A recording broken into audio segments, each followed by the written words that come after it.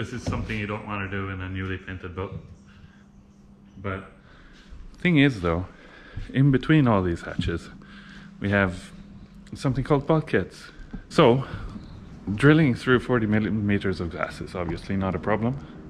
Replacing that glass is. So I will put the drill hole at an angle, and the drain is going to drain onto the top of the porthole, which is less than ideal. And I'm really happy with it. They're quite pretty, honestly.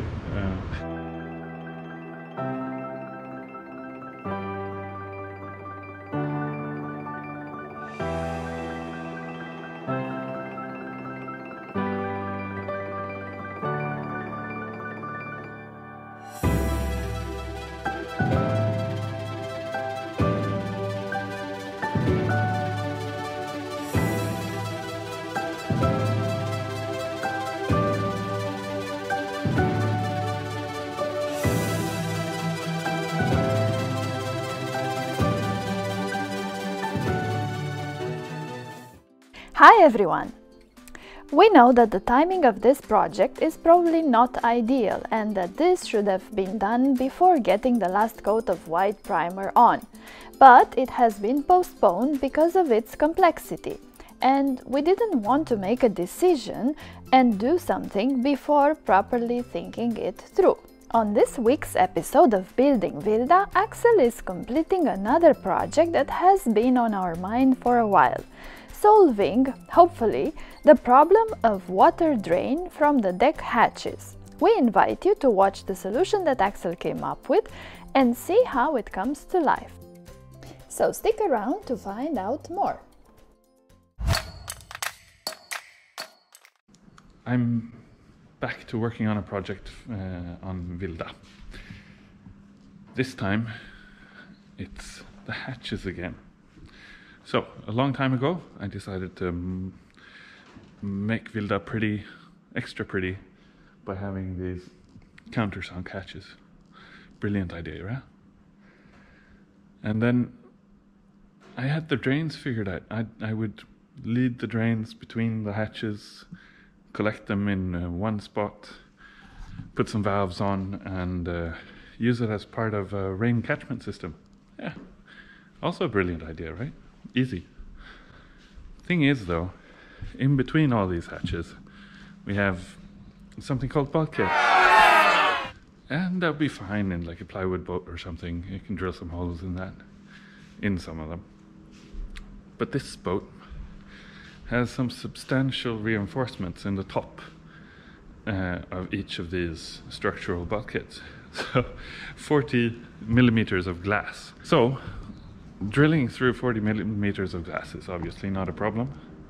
Replacing that glass is, because you'd have to, so you're not compromising the bulkhead. So, what now? I have 10 actually, countersunk hatches, and nowhere for the water to go. So there would be pooling water around the hatch. And it would overflow and then run off over the deck, which is that's provided the hatches are closed. If they were open, you'd have pooling water, and then all of that pooling water deciding to go into the boat, which is not ideal. So I need drains, and to make that pretty, I'll have them led internally. So from each of these hatches, I will only add one drain. It would probably be good with two, but I'm just adding one, and that should take care of the water, unless I have some really weird trim and list for a long time, which I find unlikely. The height of the ceiling flange on the hatch is high enough to allow like pooling water from the inside not to build up over the hatch seal before going through the design or the drains I'm putting in. So I'm gonna try to drill a hole through this coaming here. I hope you can see that, and another hole through the side of the boat without making too much damage on the inside. So problem solved, right? No, not quite. The hole I'll make is 22 millimeters. So I can put a 20 millimeter pipe in there and get it glued in properly without the risk of any water coming into the core. So if I drill 22 millimeter hole here and straight out, I'm quickly going to be hitting the underside of the deck and cutting into the inner lamination, and that's not ideal either. So I will put the drill hole at an angle so that the entire pipe sits on the inside until it passes overboard through a hole, rather than tearing the whole fiber reinforcement or laminate on the inside away. This is the diameter I'm using. So it's a 20 millimeter external diameter pipe. It's a bit big, but I have enough material, and there's an advantage with a bigger pipe. It's less likely to clog. And when it clogs, it's going to be easier to clear. Another reason to have the pipe leading the water away, other than water collection, would be to get them off the windows and portholes, which I won't be able to do now. So when it does rain, it is going to rain on top of the portholes, and the drain is going to drain onto the top of the porthole, which is less than ideal, but it's the best and simplest way I can figure this out. Learning by doing, right? So when you're building a boat like this, really think about having the hatches on top of the boat, on top of the deck, because that makes this installation so much easier.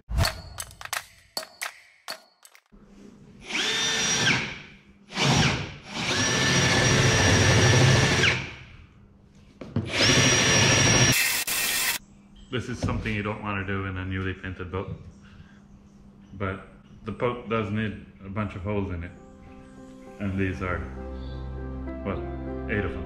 Now I have to shape this hole so that I can get this pipe through the side.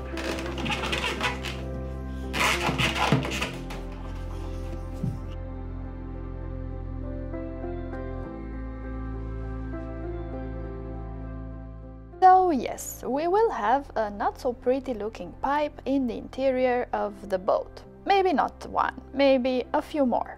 But hey, at the end of the day, this is still a boat, and we can live with these pipes. We will definitely still enjoy our coffee/beer on a beautiful sunny island with or without the pipes.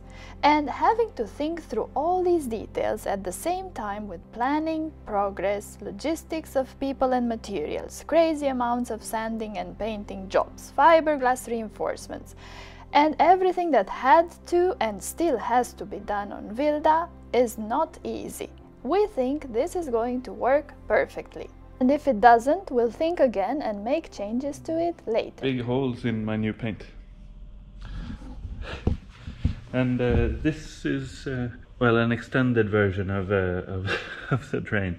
Obviously I'll cut this pipe here and glue it in place, and then fare this out.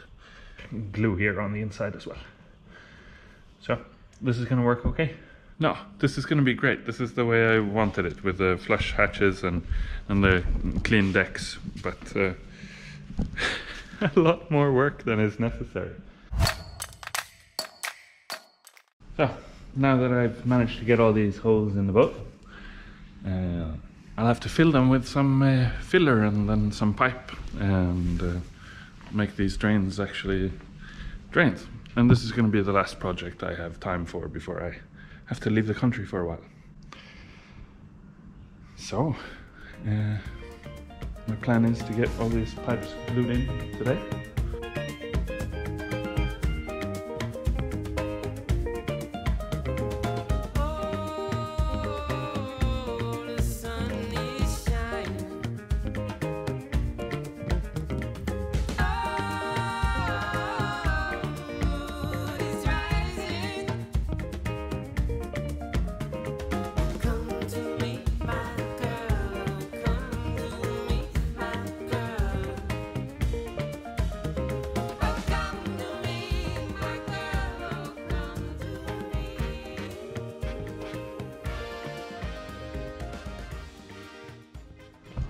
all the holes are drilled, the pipes are cut to length.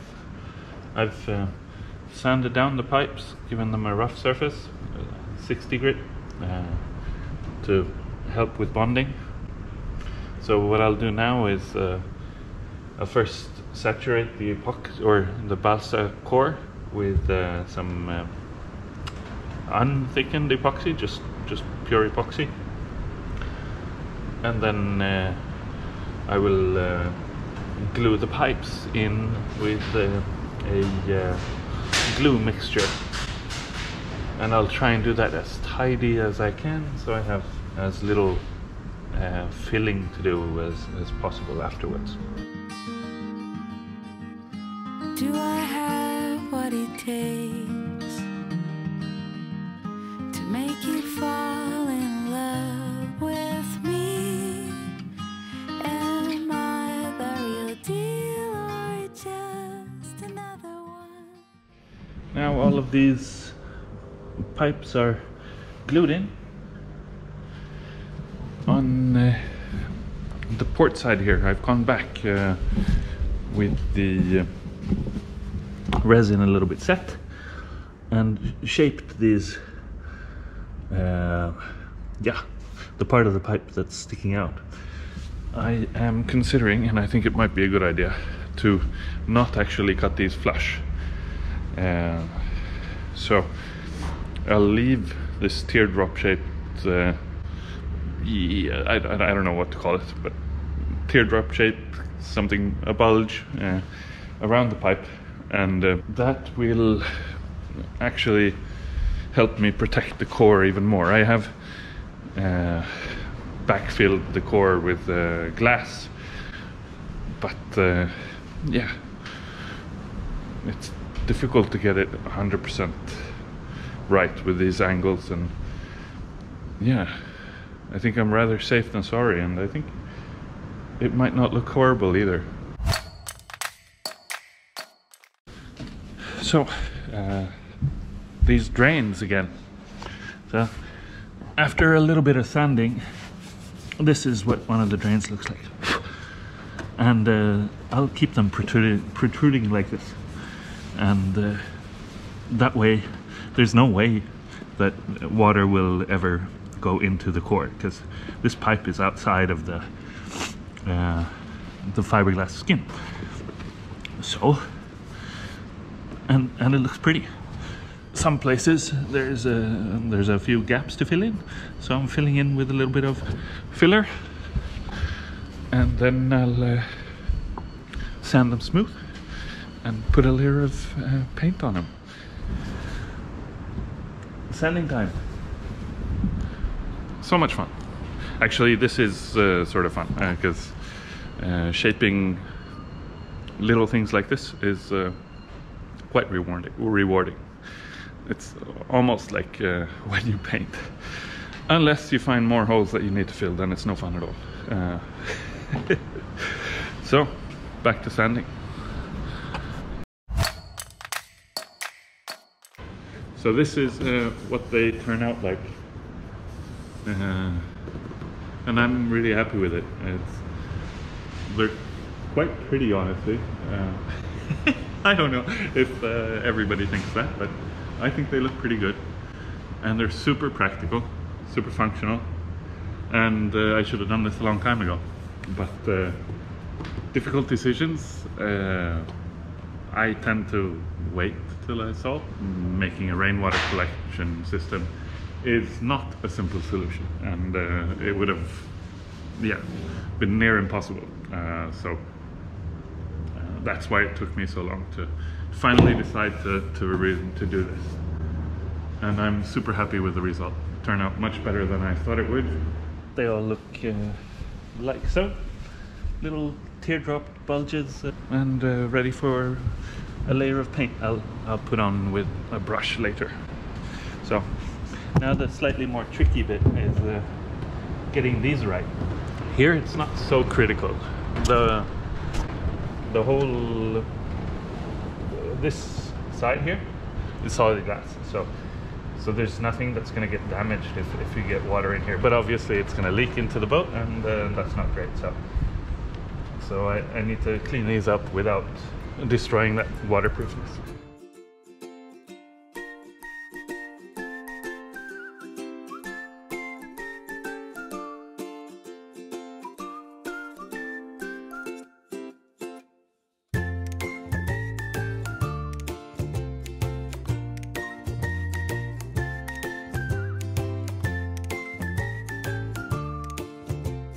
So, apart from the two forward hatches, that is a wrap.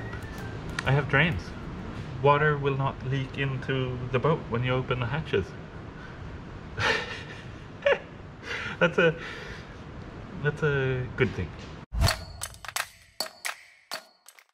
After putting a little bit of paint on these, the boat's pretty much ready for paint again. Or, yeah, light sand the whole boat, and then top coat.